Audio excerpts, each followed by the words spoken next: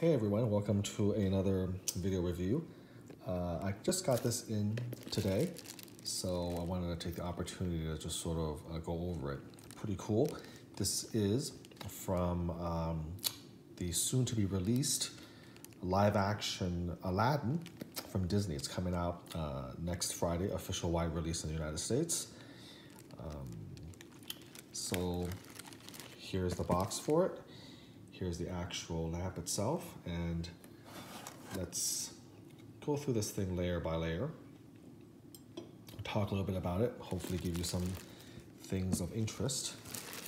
So first of all, just some background in case you don't know what these things are and how things work.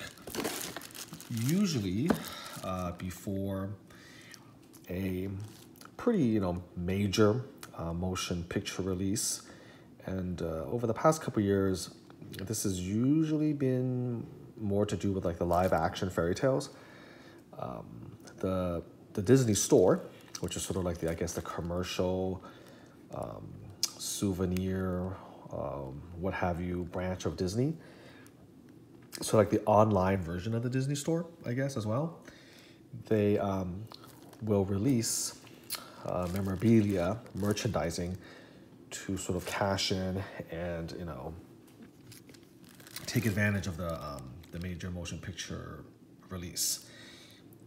Now the way they do this is a little bit tricky because these things, there's no magic, right?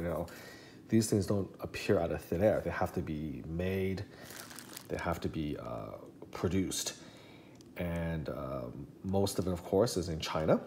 Maybe some parts in Korea or whatnot, but no, I think the majority of this is from factories in China. So the factory has to know,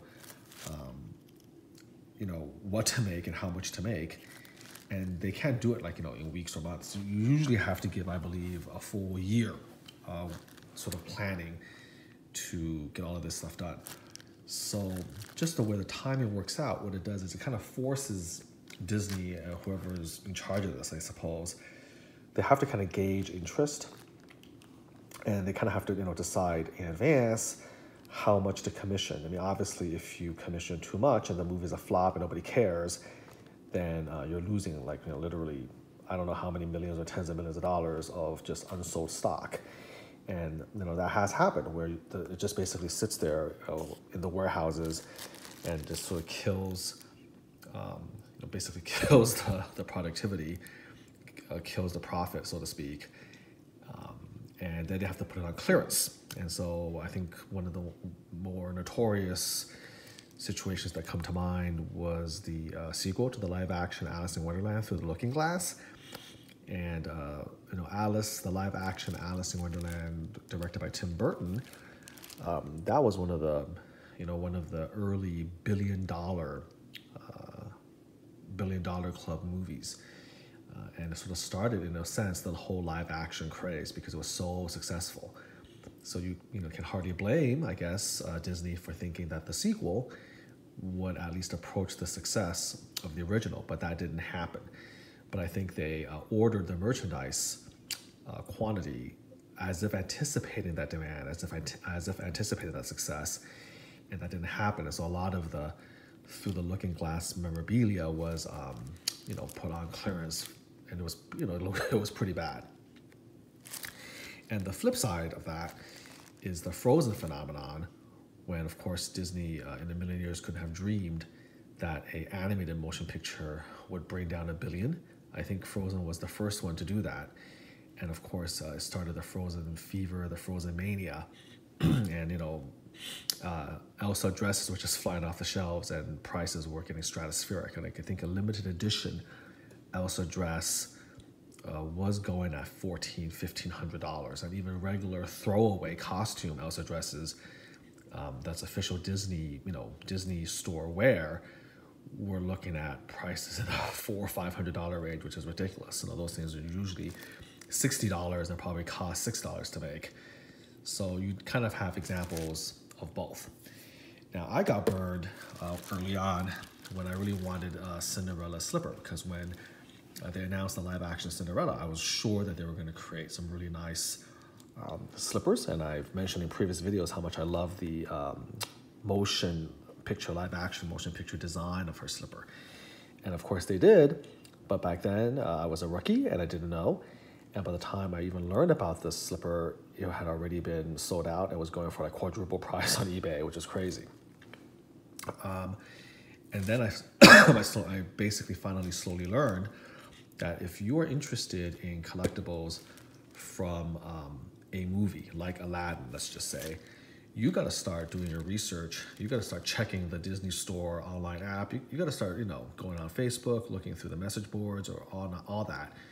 You got to start doing it probably about, I would say, to be safe, about 2 to 3 months before the movie is even scheduled to be released, because these things do get released early. A lot of times, a few weeks before the movie gets released, and that can really be problematic in terms of spoilers. But if you want to get what you want to get, then you have to do that. And usually for these type of movies, they will release a lot of clothes, just branded themed stuff, lipstick, mirrors, compacts, dresses are really big, and they usually release these really cool little collectibles like pins and stuff like that as well. But you just have to take advantage of them, because some of them are not limited, but a lot of them are limited as well, and some of them even numbered. So for instance, like the Cinderella slipper was actually, I believe it was numbered, and that sells out really, really quick. So this already began to make its appearance in some of the parks. This was first brought to my attention on a Facebook post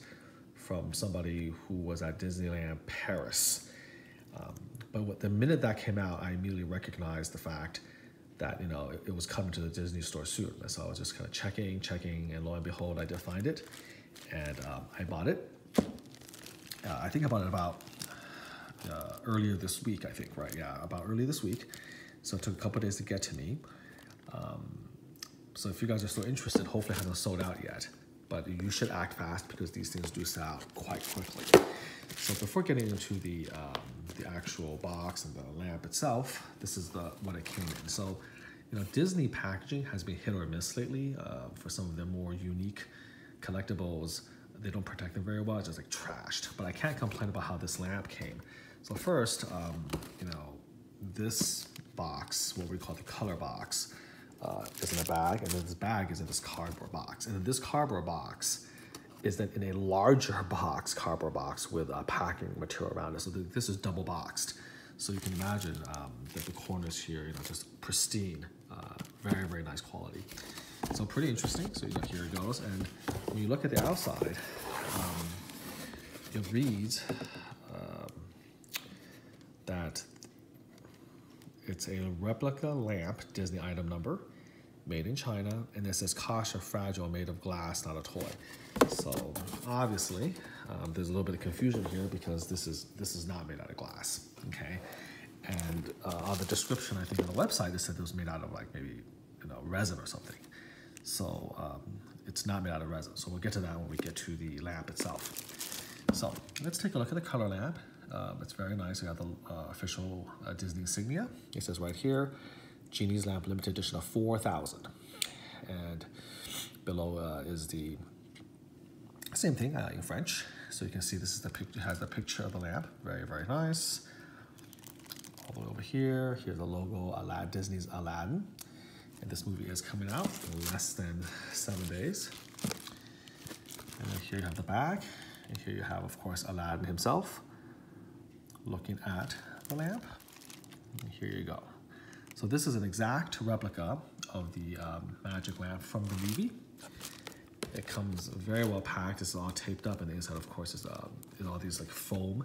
And then the lamp is very, very securely placed in the foam. So overall, I'm pretty happy with the color box. You can see the Cave of Wonders in the background. The price was $149.95 plus shipping and tax.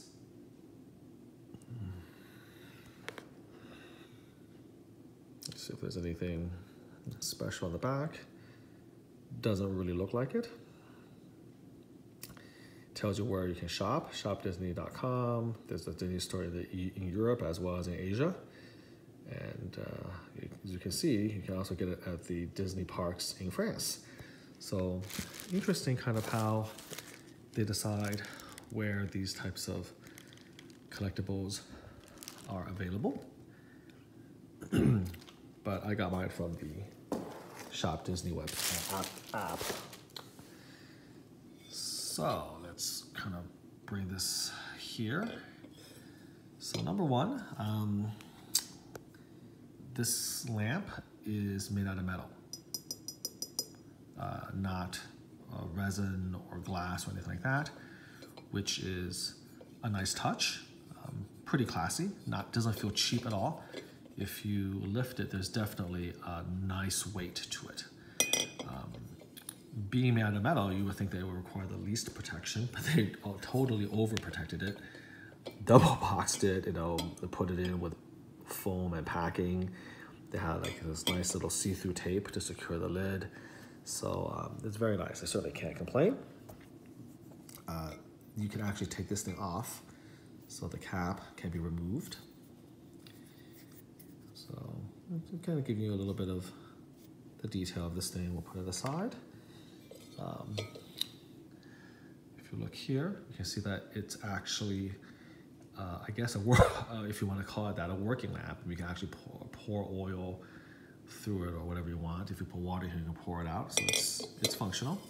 And then if you look inside, again, it's actually hollow on the inside, just like a real lamp. You can imagine that the genie is actually living in there. So here's a nice design, a little S handle.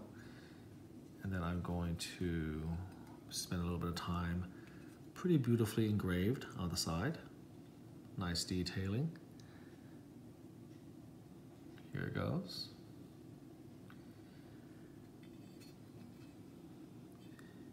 And of course the base.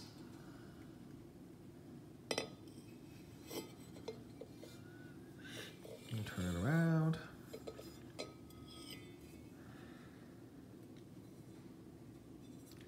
Can I give it a little rub? See if a genie pops out. See if it's symmetrical on both sides. So here. So yeah, I believe it is symmetrical. So that's good.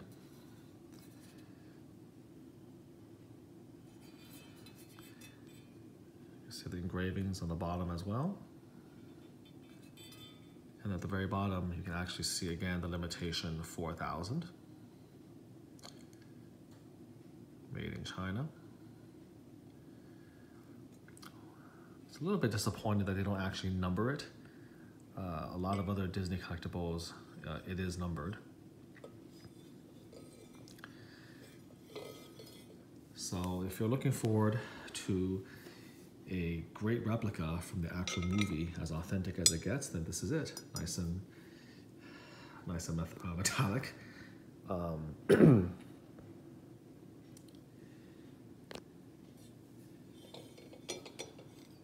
see here.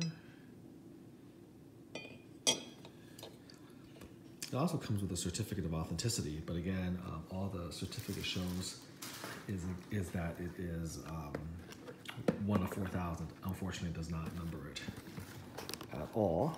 Let me see if I can get it out with one hand. So here it is. We'll take a look at that. This is the genie's lamp, and again, it just says limited edition of 4,000. You can pause it and read if you so wish. The other side is the same thing in French.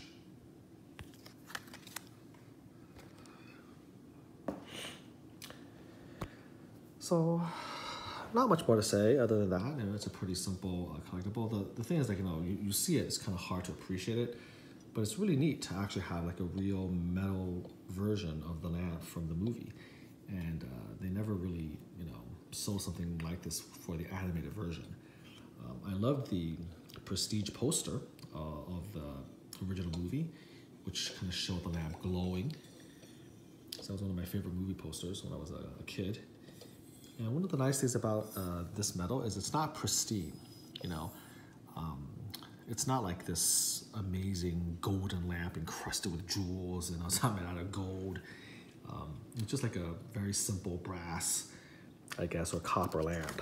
And that's sort of the idea behind it, is that now this thing, which would be lost in like a treasure trove of jewels and gold, etc., is actually the most valuable thing in the Cave of Wonders.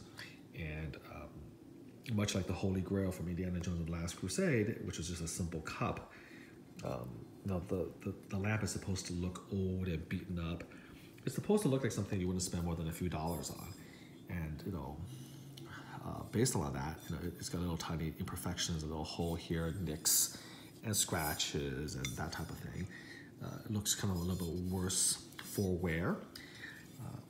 And so I think they replicated that pretty faithfully. And it's good for them too, right? So they don't have to be perfect in terms of the finish.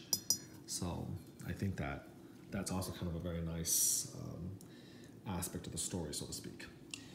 So, you know, pretty pleased. I got it. I finally got in at the ground level on one of these collectibles. I'm really happy with it. It'll be a really nice display piece. And I hope that the live action movie you know, will live up to expectations. It's got great songs, nice story.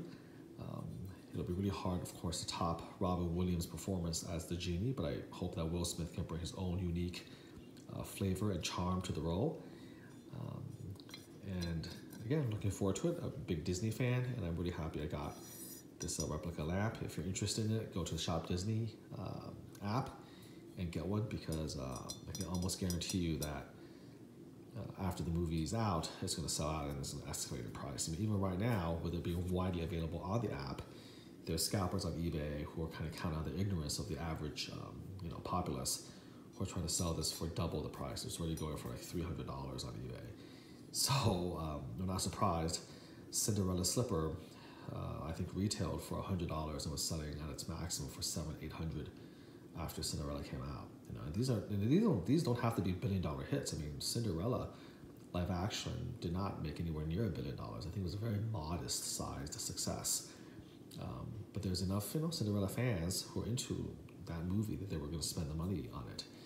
And you know, a month into Cinderella's release, her slipper, the cheap version, believe it or not, was going for $800. You know, even today, as unbelievable as it is, when all the hype has completely dissipated, that version is still going for, like, I think $500. So it's still a little bit crazy. So Aladdin is beloved by a lot of Disney fans. It's a great movie, and if it's going for a double price now, when the movie hits next week, I could see this lamp going the same way, probably going for anywhere from $500-700 at its peak.